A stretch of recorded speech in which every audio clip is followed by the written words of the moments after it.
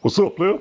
Yeah, Ed, living there, talking head. Coming to you live with Daigo and VRified Games. How we doing, Daigo? Hey Ed, how's it going? Yeah, alright, man. It's alright. So tell me, what in the LucasArts are we doing up in here? Well Ed, we're taking a look at Indiana Jones and the Great Circle, the newest Indiana Jones game, and we're trying to VRify it. We're trying to get it in VR. Oh, so what's this? Is this like a Vorpex or a UEVR? What's going on? Well, no, there's no VR injection as such. But we were playing the game flat, and we realized a lot of the mechanics kind of lend themselves really well to VR. Like, you're playing this, and you're like, dude, this was made for VR. Why is it not in VR? Let's get it in VR. Okay, cool. So, how we do that? Well, Ed, I'm glad you asked.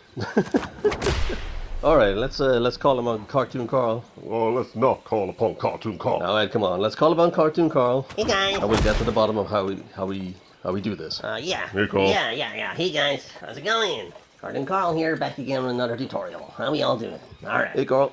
So you want to help explain how we got this into VR here? Yeah. So as you rightly said, this is not done with any official VR mode. There is no mod. There's no VR injectors currently for this game. So we have to take a different route. We had to basically hack this into our headset. Hack it? Yeah, that's what we do.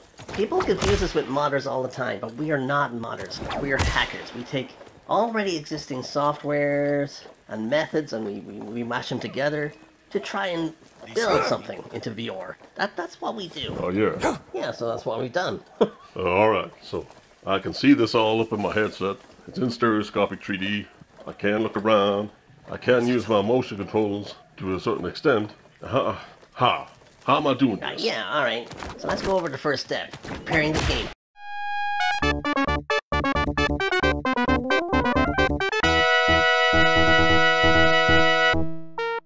Alright, so first thing you gotta do, you gotta run the game at least once to create configuration files. Alright, run it at least once, and while you're in there, open up your options. Go to the display settings and make sure they look like we have here. Now, depending on your system, you might be able to bump up that resolution. It all depends on what your machines can handle. Alright, but we're basically looking at field of view, and we're going to be turning off certain effects. Just film grain, chromatic aberration, all of these kind of effects that shouldn't really exist. If you yourself were within the character's shoes, you wouldn't expect any camera effects like lens flare or any of that to be in your eyeballs. So let's just turn them all off, and we'll get a performance gain as well. Just follow along on screen. Alright, once that's done, exit your game. Go into Steam, see where the game is, right click it, go to properties, and add this line as a launch option. You'll see it down in the description. Without that, the VR hack will not work. Okay, you need that in there, okay? And that's it. In terms of preparation, you're good to go. Alright. So we're now ready to move on to the next step with the dang playing this in VR, right? Well, yeah, we can move on to the next step. Setting up stereoscopy. Alright.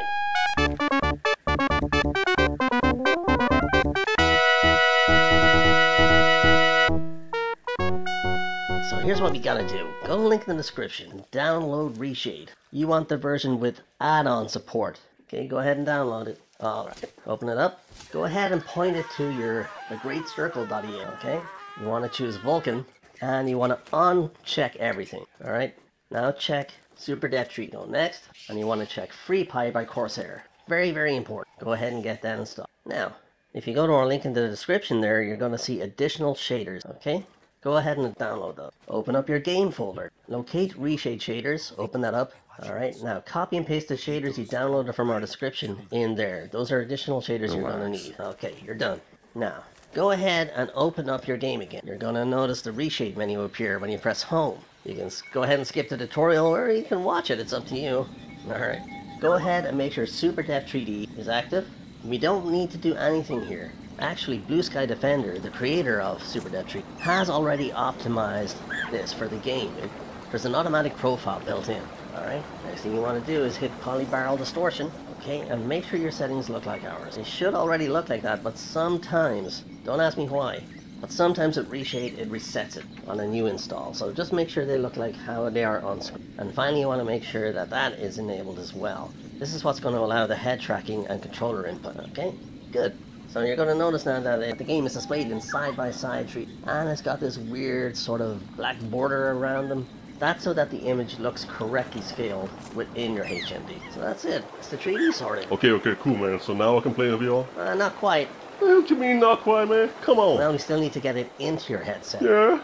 Okay, so for this, what we're going to need is virtual desktop. So on to the next step. Okay,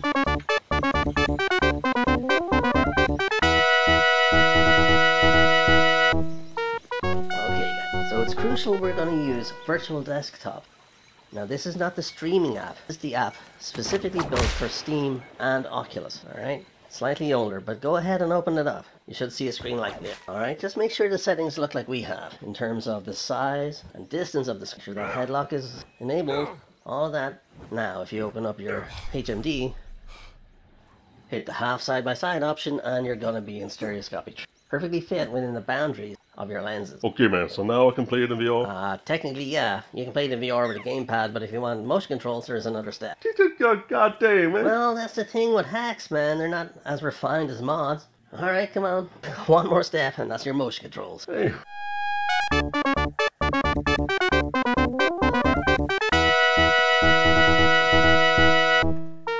Alright, so go link in the description, alright? Scroll on down. First thing you gotta do is download the entire repository there. This option right here. Click it, get that all downloaded on your system. Okay, next step, go to releases. Okay, download the latest build. Open the contents of that latest build, copy them. Go to the original repository you already downloaded and paste it. Okay, now if you go back to our description, you'll see a link for indianajones.py. Go ahead and download, okay? Open up your VRified VR folder, open up your scripts, place the file in there. Now go back one step and open up VR Companion. Alright, hit run script. Now in the drop down menu, choose Indiana Jones. Let it run. That's it. If you followed everything correctly, you'll have the game running in stereoscopic 3D, you'll have it running in your HMD, you will have head tracking, and you will have motion control support in the form of gestures. What do you mean gestures, man? Alright, so basically your motion controls, think of them kind of like how Nintendo Wii or the Switch Joy-Cons work. Alright, it's not 6.VR, but you have gestures, so like you can punch with your left hand, you can punch with your right hand, you can swing your whip. You've got holsters, so if you move your right hand down to your right hip and click it, that'll activate your whip. Put your right hand up to your right shoulder, click it, that's your shotgun, etc. Oh, cool, man, yeah. Yeah, so it makes it all a bit more immersive. So that's it. Enjoy. Yeah, Thanks, Carl. All right, man. So there you guys go. That is Indiana Jones and the VR hack of awesomeness. That is how you can play this game in VR. Now, it is theoretically possible to get 6-DoF head tracking. Right now there's 3-DoF. It is possible, however, if we can get free cam modification for Indiana Jones, it may be possible to reverse engineer that to make a 6-DoF head tracking system with FreePie. But as it stands, as of today, you can just play it in 3-DoF. There's also a handy shader we've included to toggle the HUD off and on for that extra bit of immersion.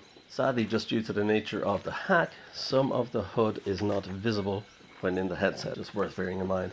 Things like waypoints, they're perfectly visible so the game is still playable, but some, say, instructions will be just outside your peripheral. Now again, that may change in the future. You can figure out a way to scale the HUD, but as of today, it's not exactly possible. So there you have it. Indiana Jones, full 3D, 3-DoF head tracking, VR gesture control system. I think it's safe to say that this is the most immersive way that you can play Indiana Jones and the Great Circle as of today.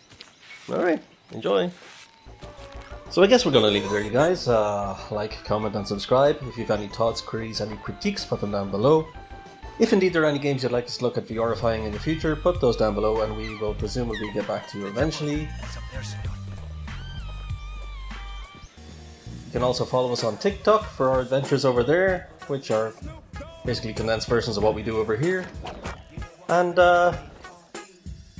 yeah, follow us on all social medias. All links will be in the descriptions, and yeah, looking forward to seeing you there also. Alright, This is where Forrest VRified Games out. A friend of yours. A competitor. He was Yo, good. listen up.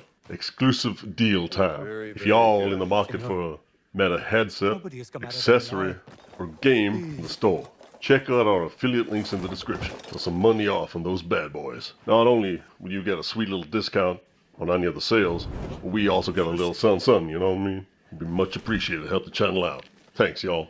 Yeah.